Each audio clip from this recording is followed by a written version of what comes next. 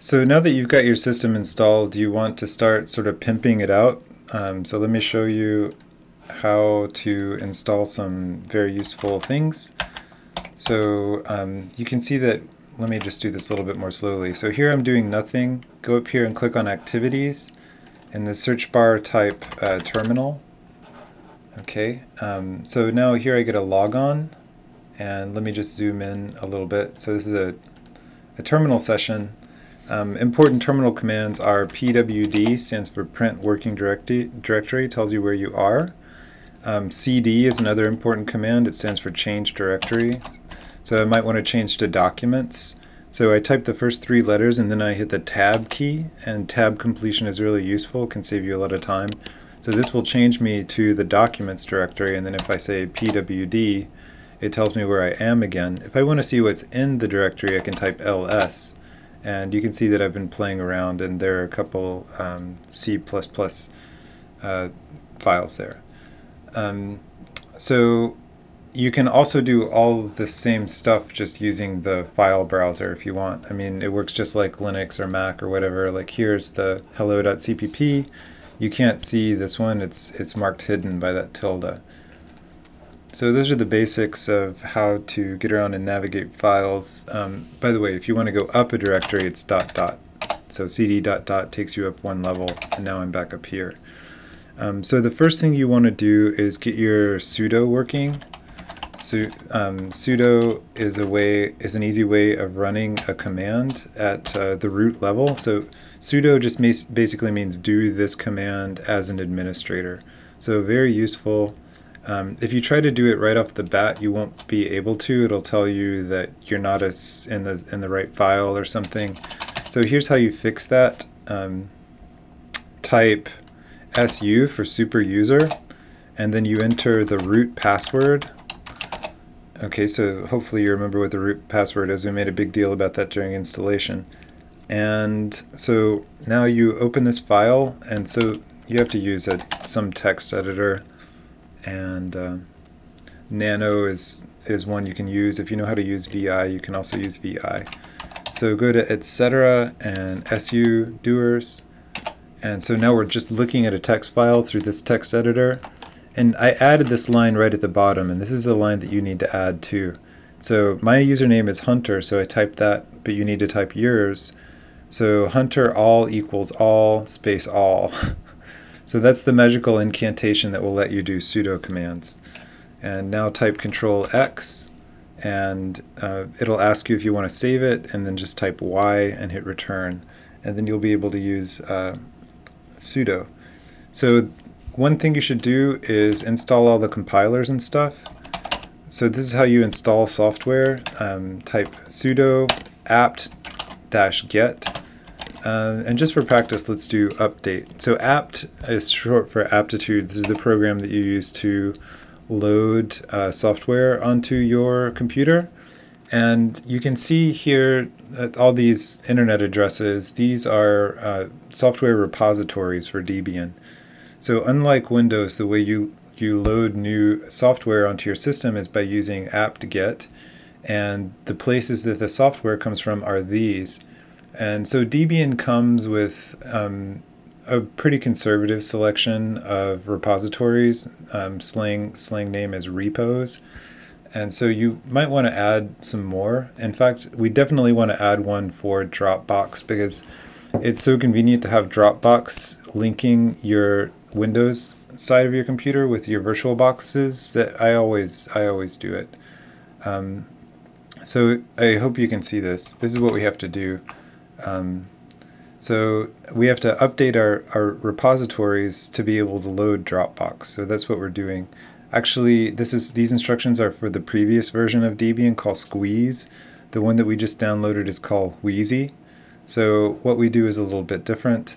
I'm going to cut this or copy it, and I'm going to go edit this, and I have to edit it as root. So I'm going to edit the file etc. apt sources.list. So let's go do that. And it's been taking a while for it to come up, but hopefully it'll show us the screen in a sec. I'm really taxing my display manager or something, because I'm recording these videos and I also have all these other things running. Maybe if I close that, it would be better. Come on, stupid thing.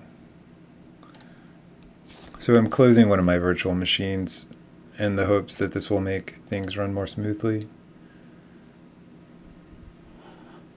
Sorry, this is taking a long time. I'll just put these instructions back up.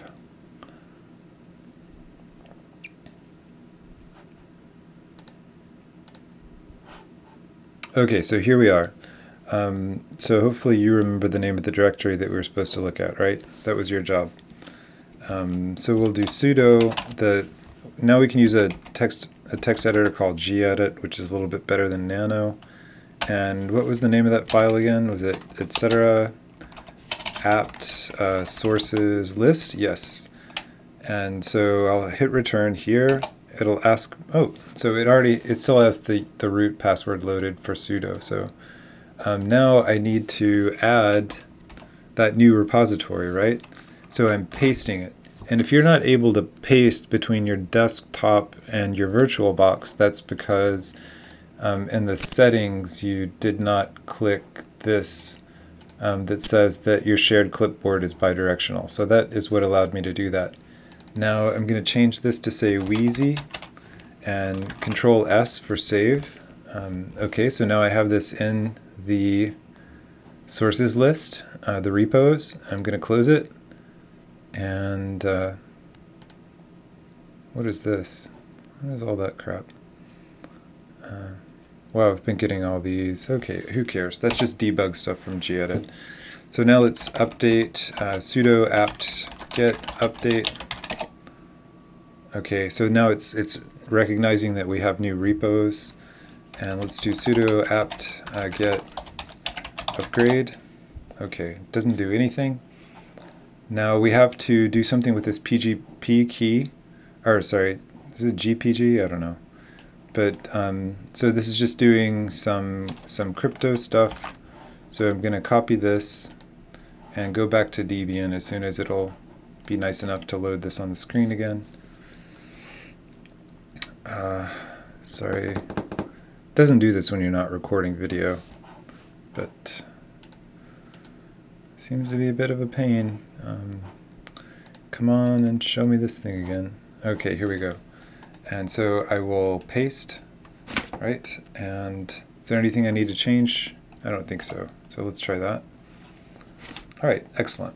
So now that with the whole purpose of including that repository was to be able to load Dropbox on our machine, if you changed your desktop from GNOME 3 to Mate or Cinnamon or something, you're going to do something slightly different.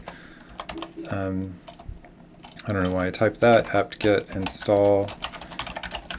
Now what we're using is the window manager called Nautilus.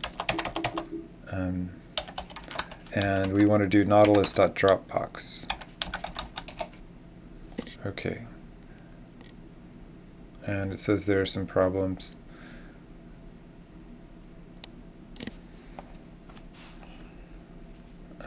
Nautilus Dropbox depends on Dropbox, but it's not going to be installed. And yeah. So what's wrong? I think we did everything. Maybe we need to do update one more time.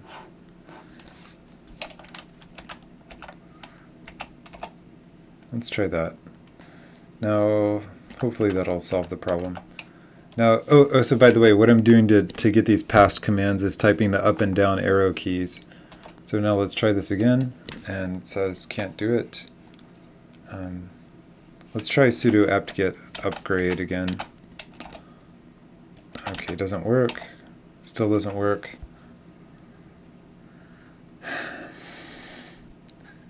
You have held broken packages. So what if we do sudo apt-get install Dropbox? Okay, fine. There it goes. It's working. And okay, so depending on how long this takes, you might want to fast forward in the video. I'm just going to hang tight here and sit through it. It says now you can start Dropbox from your applications menu. So go up here to, and now type Dropbox, and there it is. And if you click it, you can go through the whole installation rigmarole. I don't know if this is the best time to do this. I'm not going to go through it right now, but you go through it in your own sweet time. I'm going to hit cancel. Wow, it's really kind of misbehaving, huh? Anyway, Dropbox is really useful. It's like they never planned on anybody saying cancel. So I said okay. Alright, so another thing is we need, did we already do sudo apt-get build essential?